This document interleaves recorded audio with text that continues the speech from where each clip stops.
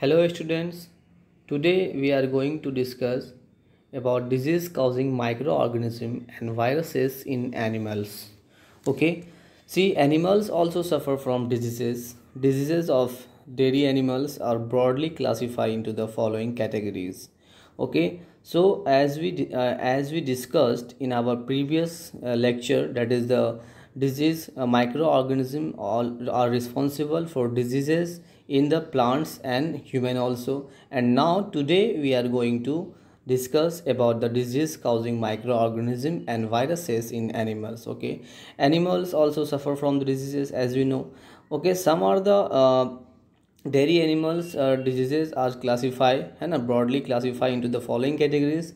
First categories you have, that is parasitic, and second infectious, and third non-infectious disease. Okay, see, first of all, parasitics. An animal suffering from any disease shows the following symptoms, and what are the symptoms are shown in the animals. See, first is your becomes inactive and stops taking food, becomes inactive. अगर आप उसको देखोगे तो active नहीं लगेगा वो, और क्या है, स्टॉप टेकिंग फूड, और खाना खाना बंद कर देगा. और watering in eyes and excessive secretion of saliva.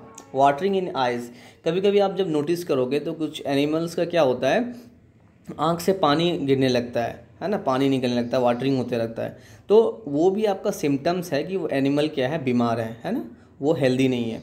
ठीक है. उसके बाद इट्स मिल्क एल्ड, है ना, egg laying and working capacity gate drastically reduced. अब मिल्क एल्ड मीन्स क्या होता है, जो मिल्क देने का जो उसका डेली का जो रूटीन है, सपोज करो वो अगर आपका 8 लीटर दे रहा है तो वो 2 लीटर देगा, 3 लीटर देगा.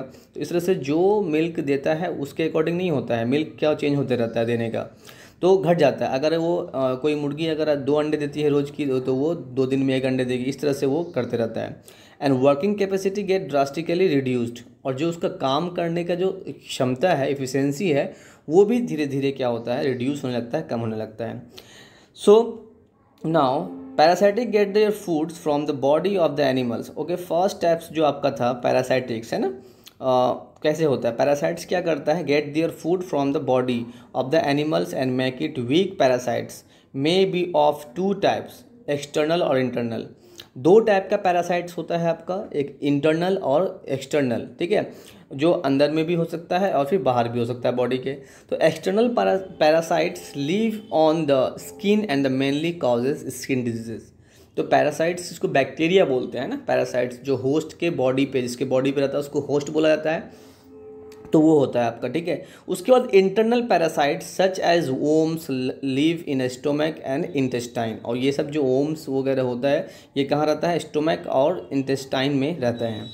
और नेक्स्ट आपका क्या है, infectious disease are mainly caused by bacteria and viruses. देखो, पैरासाइट्स 2 टाइप का हुआ, एक्सटर्नल और इंटरनल, है ना. एक्सटर्नल में आपके स्किन पे रहता है और स्किन डिजीज़ होता है मेनली, और इन्फेक्शियस डिजीज़ जो है किससे होता है, बैक्टीरिया और वायरसेस से होता है. ठीक है.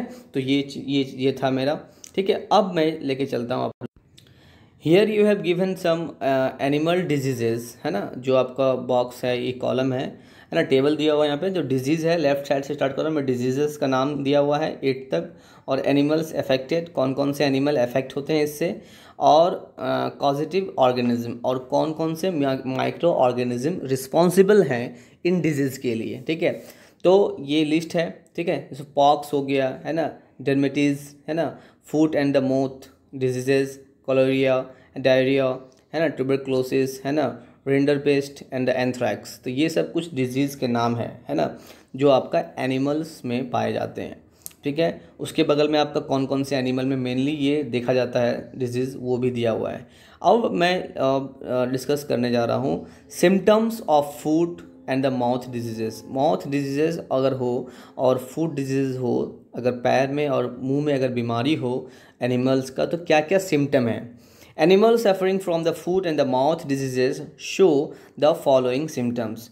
एक्सेसिव सलाइवेशन, मतलब उसके मुंह से जो सलाइवा है ज़्यादा निकलेगा, है ना, सलाइवा का ज़्यादा प्रोडक्शन होते रहेगा, है ना. उसके बाद क्या, reddish granules around the foot and the mouth of the cattle. और रेडिश टाइप का, जैसे सूजन टाइप का आ जाता है ना, इस तरह का आपका दिखेगा माउथ और फूड के पास। तो ये है। And what are the prevention of the diseases in animals. Disease in animals can be prevented by the following the suggestion given below. ये क्या क्या है? प्रॉपर सैनिटेशन करना चाहिए। प्रॉपर सैनिटेशन मतलब उसको साफ़ सफाई करते रहना चाहिए। डाइट कंट्रोल, उसके जो डाइट है, जो खाना है, उस पर भी ध्यान देना चाहिए। एंड प्रॉपर रेस्ट, जो उसे क्या करना चाहिए, काम करवाने के बाद प्रॉपर तरीके से उसको आराम भी करवाना है। Use of veterinary services for the diagnosing and treating the diseases. Excessive vaccination, और जो भी वैक्सीनेशन है, जो भी वैक्सीन, जो आपका एनिमल्स के लिए जो वैक्सीन अवेलेबल है, वो उसको ज़रूर लगाना चाहिए, है ना, जिसके ऊपर डिजीज़ प्रिवेंट कर सकते हैं हम। ठीक है। अब डिजीज़ का causing and micro organism and viruses in plants. Now I am going to discuss about the disease causing micro organism and viruses in plants. Plants में कौन कौन से डिजीज़ होते हैं, ठीक है। तो इस तरह से मेनली आपका गिवन है, जो many micro organism cause disease in plants such as, जो आपका मेनली जो आपका क्रॉप प्रोडक्शन होता है ना, क्रॉप है ना, तो क्रॉप जो होता है, जैसे वीट हो गया और पैडी हो गया, ये सब जो बड़े पैमाने पे उसको ग्रोन किया जाता है, मेनली उसमें डिजीज़ ही पाया जाता है। तो इसमें देखिए आपका कुछ डिजीज़ का नाम यहाँ पे गिवन है ना, टेबल में। आपका प्लांट डिजीजेस है ना, क्रॉप कौन किस किस क्रॉप में होता है, and which are the micro organism which those responsible for the diseases, and the mode of transmission, what is the mode of transmission, and the diseases plants, कौन कौन सा प्लांट है। तो इस तरह से गिवन है यहाँ पे, ठीक है। तो ये आपका जो है टेबल है, जो आपको दिख रहा होगा, है ना। फर्स्ट आपका रस्ट है ना, सेकंड आपका स्मेट है, तो ये वीट में होता है ना, गेहूं में। तो इस तरह से जो है डिजीज़ को जो है क्लासीफाई किया हुआ है इस टेबल में। आप देख सकते हैं, आप यहाँ भी आपका गिवन है टेबल, है ना। तो ये सब आपको जो है देखना है। देखो सिंपल है, प्लांट्स डिजीज़ का नाम भी है, किस क्रॉप में होगा वो भी है, और माइक्रो ऑर्गेनिज्म कौन सा है, एंड मोड ऑफ ट्रांसमिशन कौन सा है वो भी दिखा हुआ है, ठीक है। अब चलो, तो मैं बता रहा हूँ आपको, the plant disease reduce to the crop yield. मतलब क्या होता है, डिजीज़ होने से क्या होगा, जो भी क्रॉप प्रोडक्शन का जो कैपेबिलिटी है, एफिशिएंसी है, उसको कम कर देता है ना।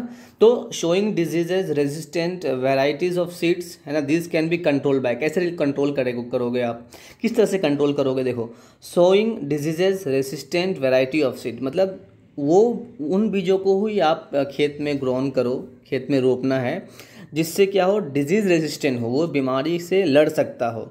And treating the seeds before sowing, और उसको लगाने से पहले, खेत में डालने से पहले, फील्ड में ग्रोन करने से पहले, सोन करने से पहले, before sowing they should be treated, उसको ट्रीट करना है अच्छे से, उसको ट्रीट करने के बाद ही उसको सोन करना है।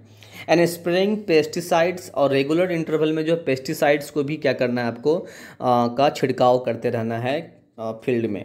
Okay, now